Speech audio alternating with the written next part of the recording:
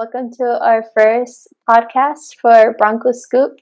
Now, this podcast is really going to be an opportunity for you to hear some of our Broncos or our student voices at Cal Poly Pomona on topics that might be of interest. So whether it's everyday life at Cal Poly Pomona, the academics, things that you might not know coming in as a freshman or even as a transfer student, someone who's been in college. Let me introduce ourselves. So my name is Abigail. I'm a third-year chemistry major at Cal Poly Pomona. And I'm going to introduce my partner right here, Dakari. Hi, everyone. So as my partner stated, my name is Dakari, and I am a psychology major here at Cal Poly Pomona. I'm in my first year of transferring into Cal Poly Pomona, and we're really excited to be here with you all. Yes, we're really excited. So we're doing this podcast on behalf of Project Caminos because we were in your position at one point. We were applying to schools. We didn't really know what life was going to be like. And especially now when we're in the time of a pandemic, we really want you guys to know what's going to happen or what to expect, what you can expect when you make that transition into college or when you're making that decision to go to a certain college. We don't want to leave you out alone. So just so you know that you're not alone in what you're going through, and to know that we're here for you as fellow students and as fellow members of Cal Poly Pomona. Yes, we're always here for you. You're never alone here, even though it may feel like it sometimes. There's always someone that we're able to reach out to for support. Yeah, definitely. So the way this podcast is going to work is that each podcast will have a certain topic, and we'll discuss a certain topic. We'll do a research on it if it requires to. We'll get different students' perspectives. We're hoping to get some other guest speakers here, other students, so you can get their opinion, especially if they're more knowledgeable on the matter. But at the same time, we'll ask you at the end of the podcast to comment on what you think. If you have any questions, so go ahead and type it down below, comment, ask any questions that you may have on the topic. For this week's topic, or for today's topic, it's going to be more of a question of the day. So, Dakari, what do you think of our asynchronous or synchronous classes right now that we have? Asynchronous versus synchronous. This is honestly, I came into Cal Poly during this climate of going to school, of only having online. So it's been a challenge, and it's kind of been beneficial in certain ways. To explain the difference between asynchronous and synchronous. So for asynchronous classes, those are ones where you do not have to attend lecture at all. You just have your professor will just send you out emails and things about your assignments and when your tests and all kinds of things are due. So it's like 100% independent. And then synchronous are classes where you either meet once or twice a week with your professor, like Monday, Wednesday, Tuesday, Thursday, or maybe on Monday for like 2 hours or something like that. And yeah, so before this was our only option of going to school, I personally would not have picked to have classes all online. Me personally, I prefer to go directly into class. I feel like being there with the professor and hearing what they're saying and following along, it's a bit different than hearing them over Zoom. But I still feel that the knowledge is obviously still very beneficial. It definitely still helps with when you read your textbook and then you go back to the lecture and it's like, okay, so now you're still able to make the connections. I would say that some benefits to asynchronous would be that you you're on your own schedule. You fit the class into your schedule, so you don't have to set aside specific time to go to class. The con of that is that if you forget about your class, that's it. It's really easy to fall behind. Your professors, they're kind of more expectant of you to be independent, and and you have to reach out to them if you need help. Like they won't, most of the time, they won't really reach out to you unless like you're really just not turning anything in at all. Then they'll reach out to make sure that you're okay.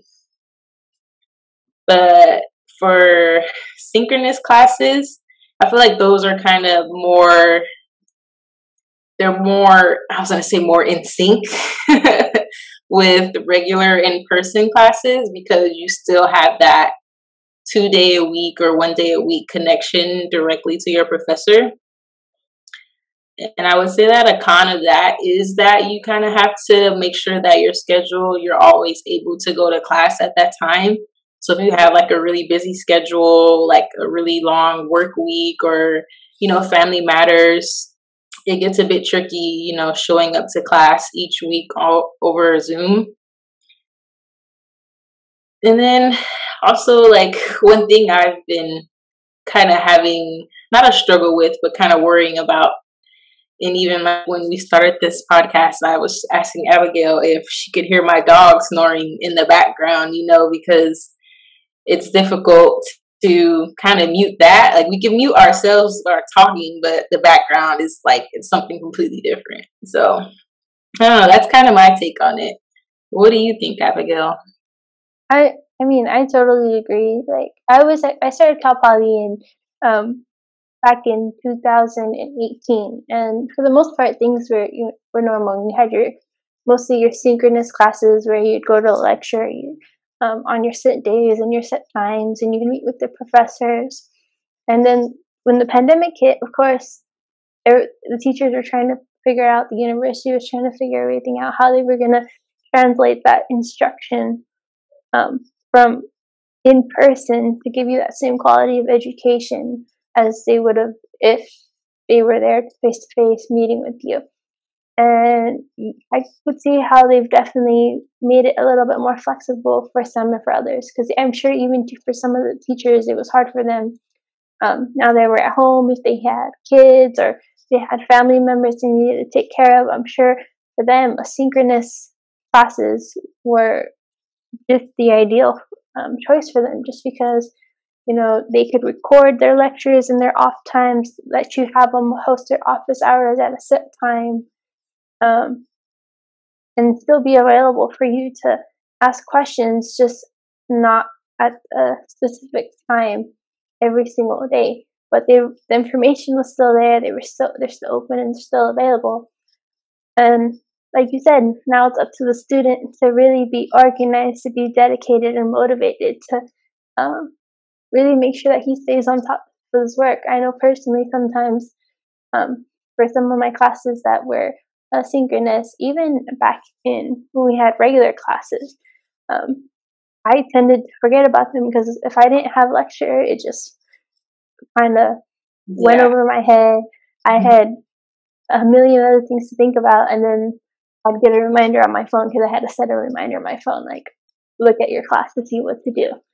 And then I'd drop everything, and then I'd have to get to the class. So same thing, I had to figure out a way to remind myself that I had other classes that didn't necessarily have a lecture, or a set time for a lecture, but to watch the videos, to do the homework, to take the time to study, because they're just as important as your synchronous classes.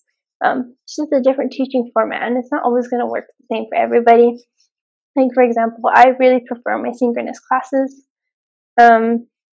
just because, especially for my core subjects, just because I definitely have a lot of questions when they're working through them, and if I have a question and I would like it to be answered then, because if I wait till the end of the lecture or even at the end of the day, I've already forgotten my question.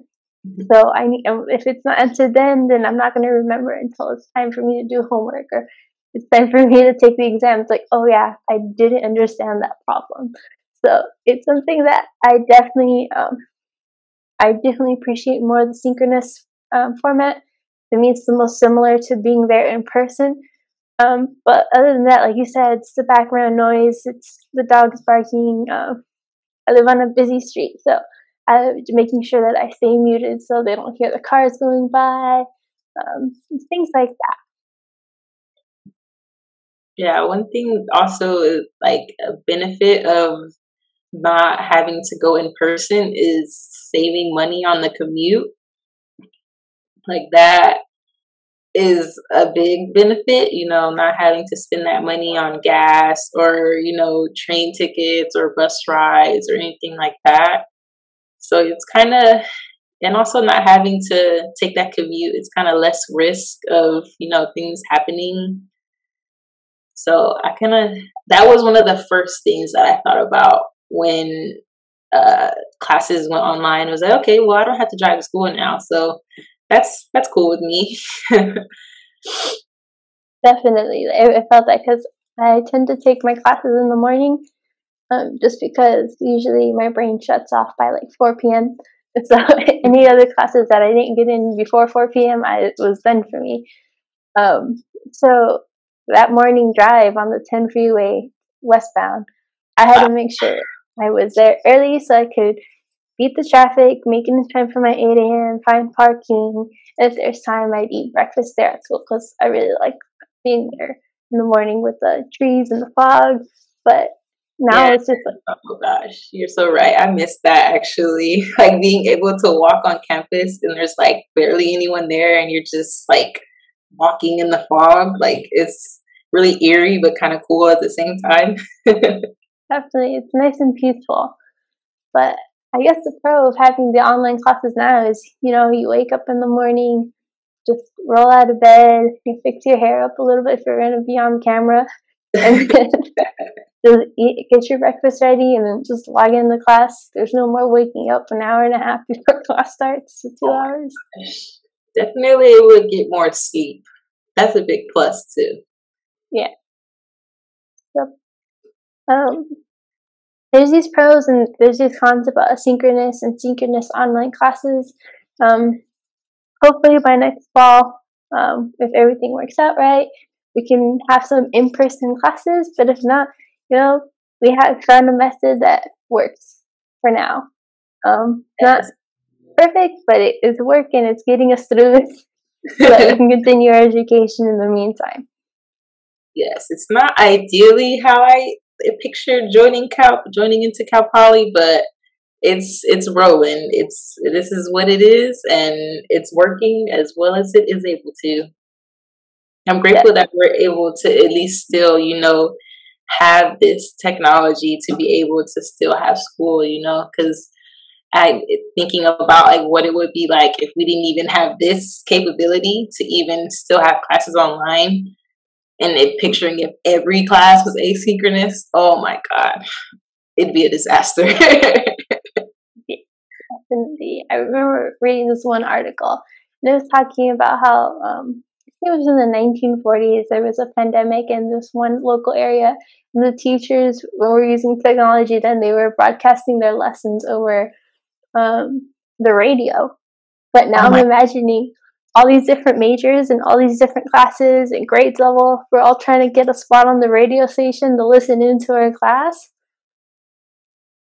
Oh, that would be chaos right now in today's day and age. There's like 80 different majors that we have and however many sections of each class. That would be, I don't know how that would happen. Definitely. So we definitely figured out a way to work. We've gotten lucky. We have these mediums like Zoom, and we have our Blackboard, which is how we connect with our teachers and have our classroom websites. But it's working out. Teachers are being a little bit more flexible. It's something to be grateful for, at least in this moment. Definitely a lot to be grateful for. So I think At this time, we're going to ask you, the audience, if you have a comment, if you agree with us, or if you have a question based off of this topic or a point that you'd like to add, go ahead and put it in the comments below. We'd love to hear what you think. And stay tuned for our next topic, which is college myths. A lot of you hear these myths circulating around about college, your career, your major, but really, what's fact and what's false? You really want to find out before you go in, so you don't come in and you're either scared or you're super excited about something, and then you come in and you find out that that's not necessarily the case. Definitely. That's going to be a very interesting topic. I hope you guys are able to join us for that one as well. So once again, thank you for joining us and staying tuned. Once again, this was made on behalf of Project Camino. So go ahead and follow them on social media. Their handles are for Twitter, Facebook, and Instagram are TPP Caminos. You can see whenever they have workshops related to your transition into Cal Poly Pomona, whether you're receiving your college acceptance, whether you're just curious about what Cal Poly Pomona has to offer you, whether it's resources, academics, extracurricular activities. Check out their workshops. They have some pretty cool workshops led by their students and some of the staff. So thank you, and we hope to see you next time. Thank you. Have a good day, you guys.